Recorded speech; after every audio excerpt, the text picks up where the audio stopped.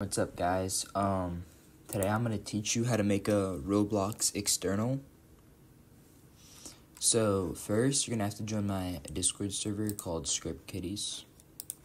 Then go to content. You should see externals. Click on that, and then go to layuh. Download that, and then you have to extract it. So where is it? You have to extract this. You should get this right here.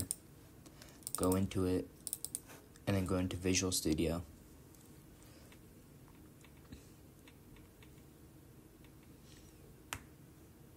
So now that you're here,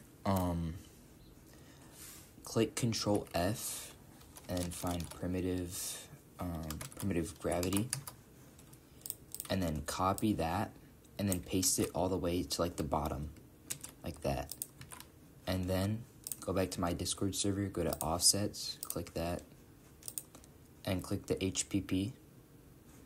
Go here, start from here, and then go all the way down to view matrix, just like that, and then paste everything above primitive gravity.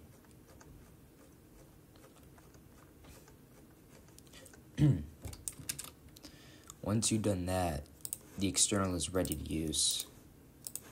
So I'm just gonna load into baseplate. I'm gonna run it. This part may take a while to like compile everything, so you might have to wait for a minute.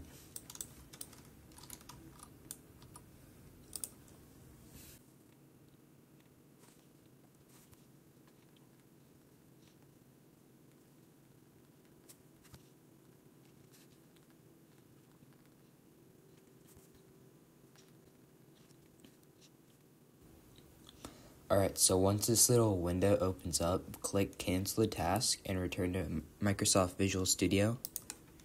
Go back to your folder, click Build, layuh, and then layuh. Let it run as administrator, and then this little thing should pop up. And you can go into like a Roblox game to test it out. I'm just gonna go here. You can see this works. The aim lock. Yeah.